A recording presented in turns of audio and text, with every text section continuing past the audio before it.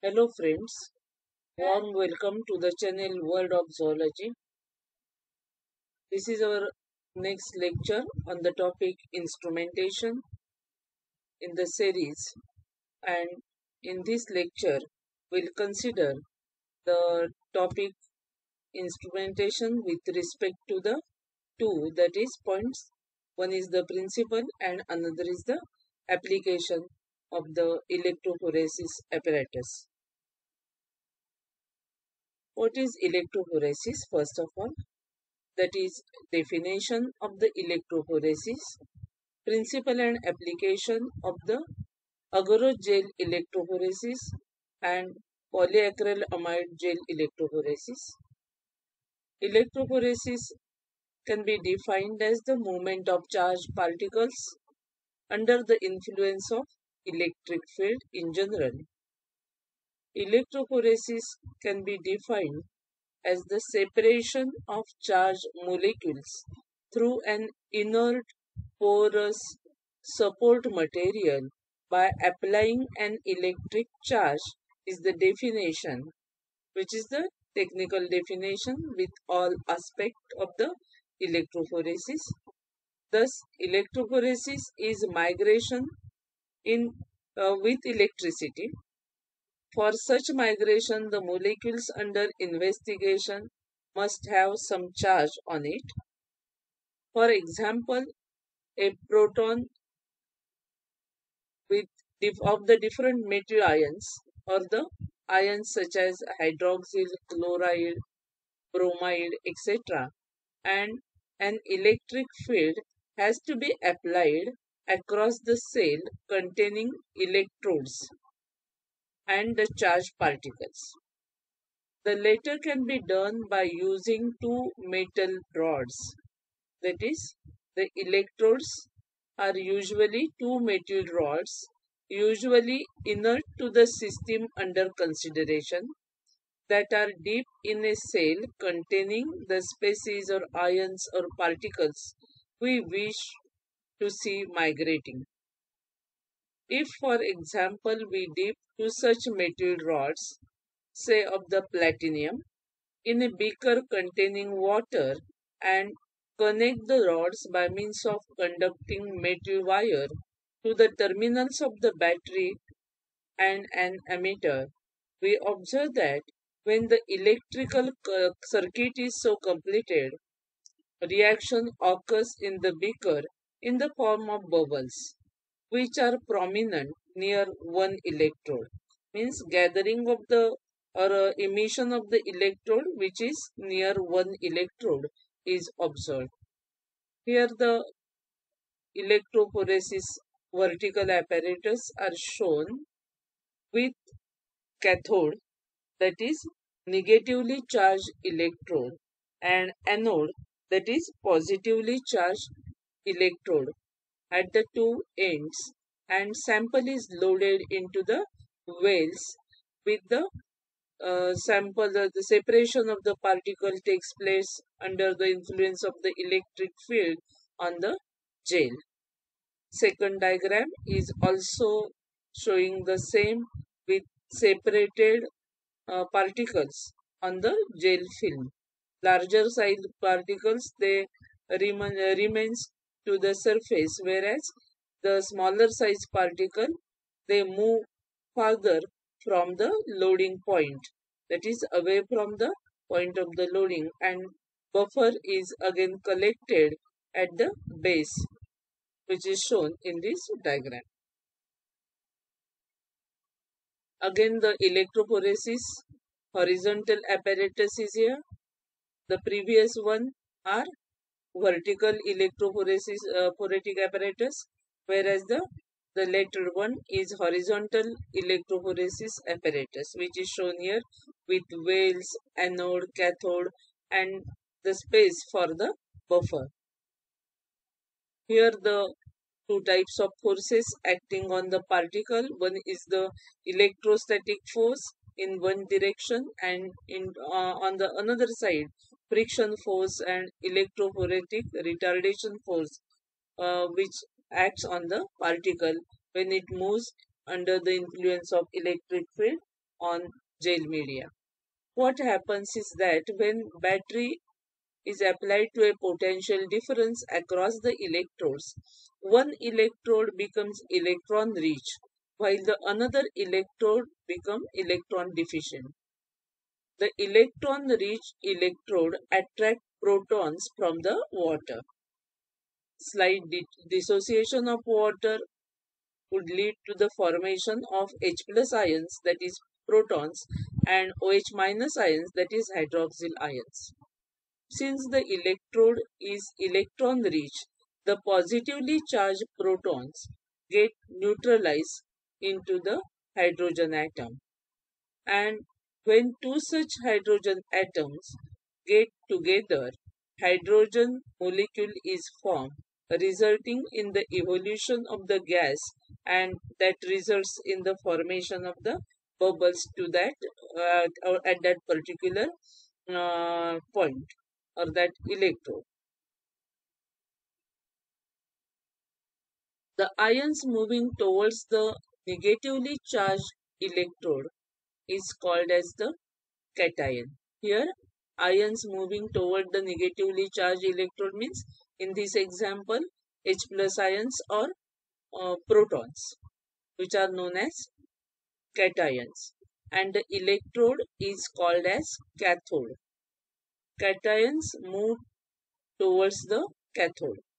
Similarly, negatively charged hydroxyl ions, that is OH minus ions, move towards the positively charged electrode, and these ions are called as anions, while the electrode is called an anode.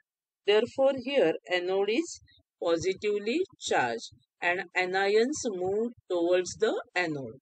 Such movement of charged particles under the influence of an electric field depends upon, along with the potential applied to and the charges on that particular particles, on the number of other factors such as the medium or the solvent which is involved here, the size of the electrode, the size and shape of the charged particles which are moving under electric force or the under influence of electric field, and therefore it becomes possible to control the movement of charged particles toward a given electrode.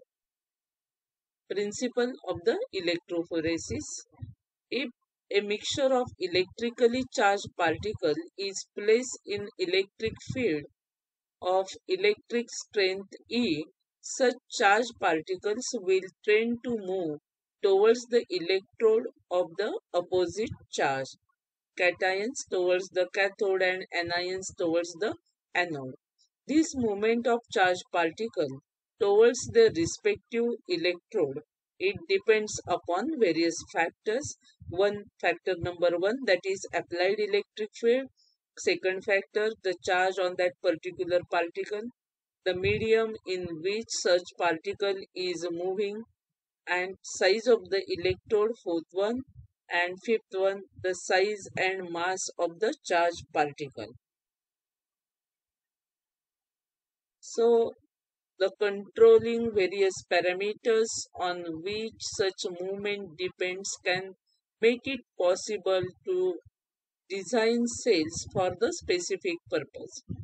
For example, if all other parameters mentioned above are maintained constant except the size and mass of the particle, it may be possible to design a cell in which particles with similar charge in a given system of electrode and solvent medium would move towards the respective electrodes only on the basis of their size and mass, that is, size and mass of the particles, thus making it possible to separate the particles on the basis of differences in their size and mass. This technique can be used to separate, identify, and purify molecules of the biological interest. Although the principle of electrophoresis does not assume any particular type of requirement about the liquid medium for the movement of the charged particles. Most methods use three-dimensional network structure as the medium connecting the two buffered zones. This medium is gel. The most important advantage of using gel matrix is that it acts as a molecular sieve.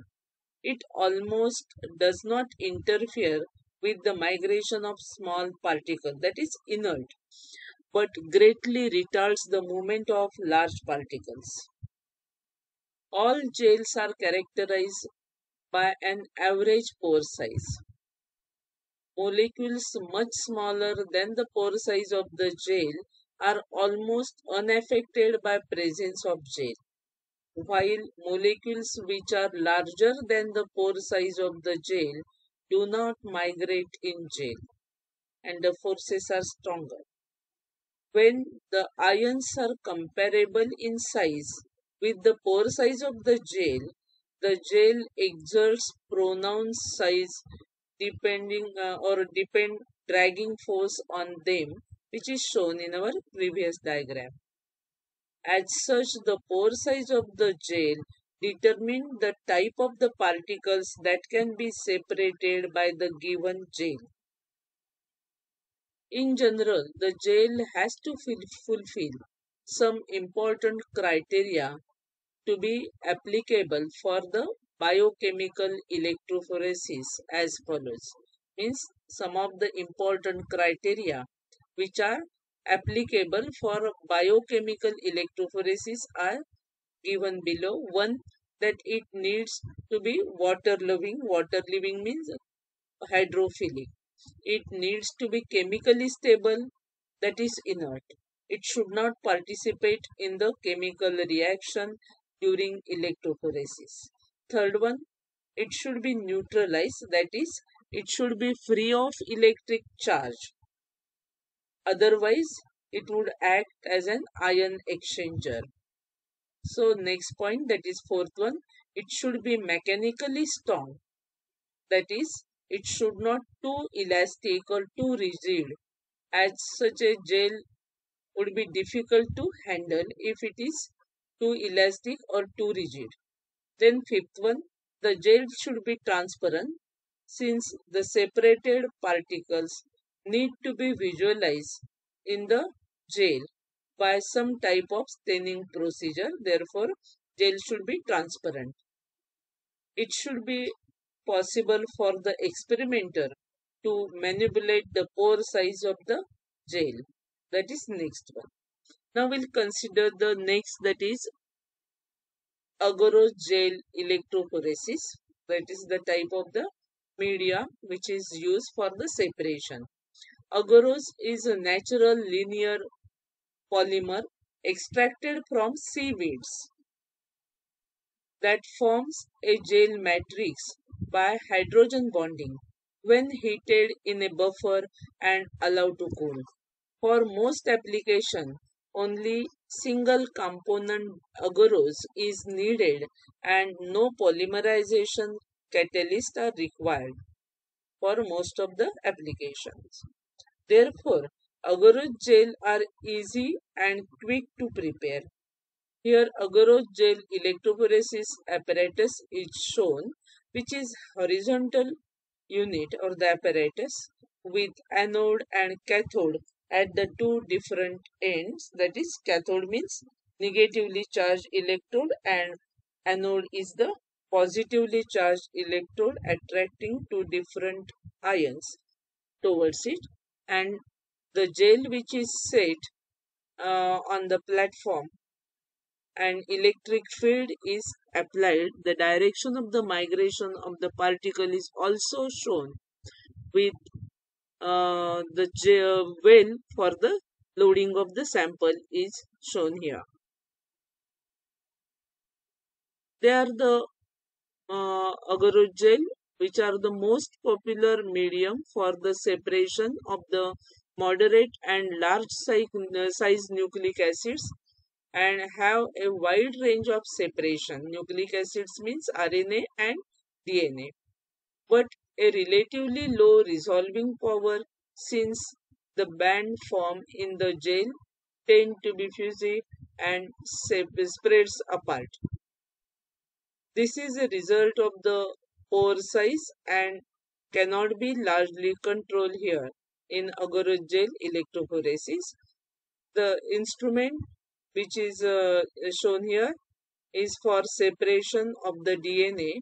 Therefore, agar gel electrophoresis of DNA is shown here, where after separation the bands becomes visible when they are treated with suitable coloring agent and a horizontal platform on which there are well or slots are there for sample loading of the samples with one end connected to anode and another to the cathode, and buffer solution is there for the movement of the charged particle and also for the dissociation.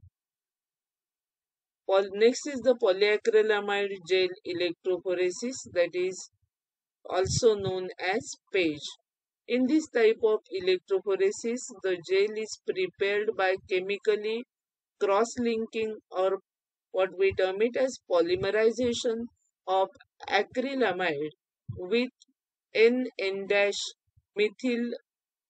ethylene bisacrylamide.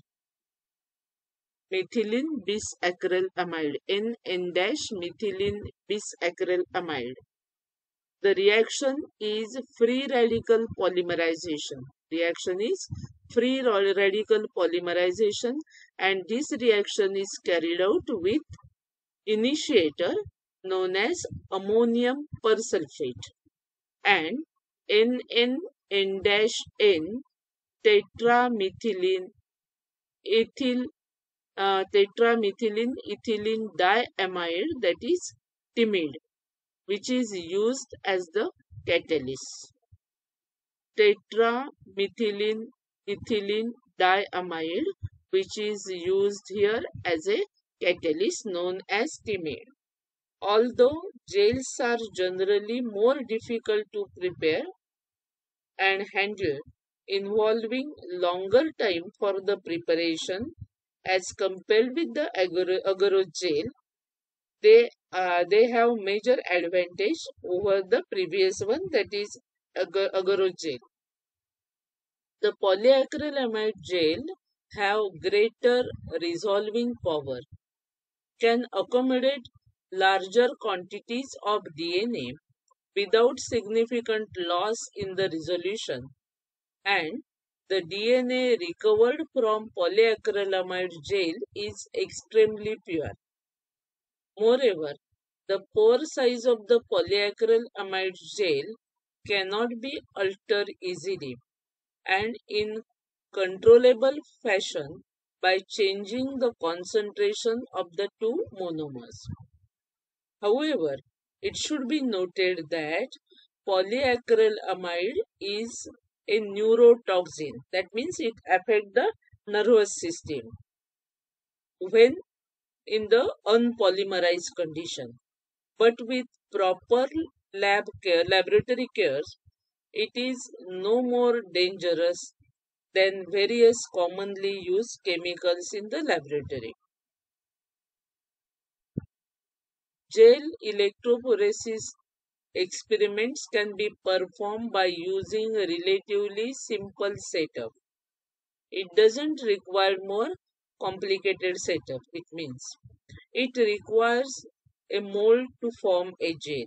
Means where we can form a mold for the gels, an apparatus to hold the gel and contain buffers, and a power supply which is capable of delivering required voltage or the current. Now we'll consider the next point, that is nothing but the application of the gel electrophoresis of the both. That is DNA. First one is the DNA analysis. It is common knowledge that deoxyribonucleic acid, that is DNA, can give specific information regarding the number of aspects of the biological importance, such as identifying paternity, that is parental identification, and in various forensic investigations. DNA may be arranged in sequences through electrophoresis experiments, and specific DNA sequence can be analyzed isolate and after isolated and clone. These materials which are DNA in nature, they can be analyzed, isolated and cloned. Second application is in the protein analysis.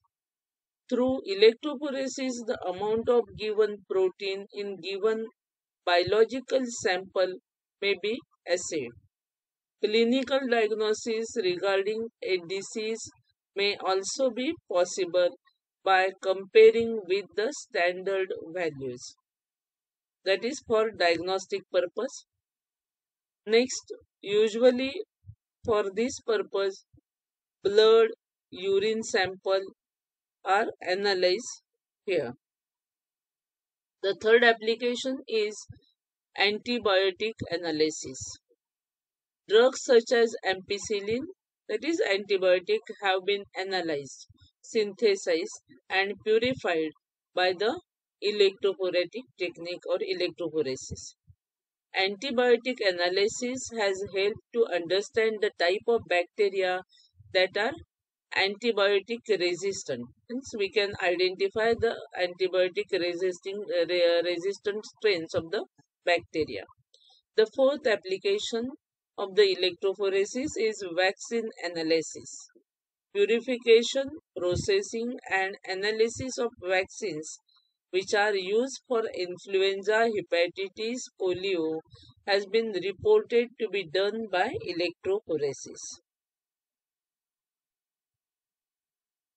Thus, we have finished principle, the structure of the apparatus and application of the electrophoresis with agarose gel electrophoresis and polyacrylamide gel electrophoresis. Thank you for watching this video. If you like the lecture, do like, share the video for the benefit of the maximum students, and subscribe the channel World of Zoology for the further notification of my lecture on the same topic, that is instrumentation.